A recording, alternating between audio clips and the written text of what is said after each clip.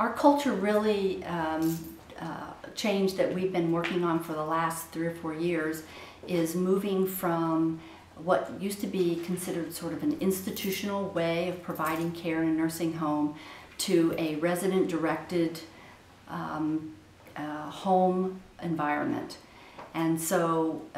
this is a process that sounds very simple, but it takes a long time to change some of our institutional thinking and provide that the resident has choice.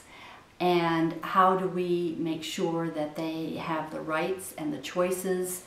and the opportunity to live their life as they choose to live it in a nursing home environment.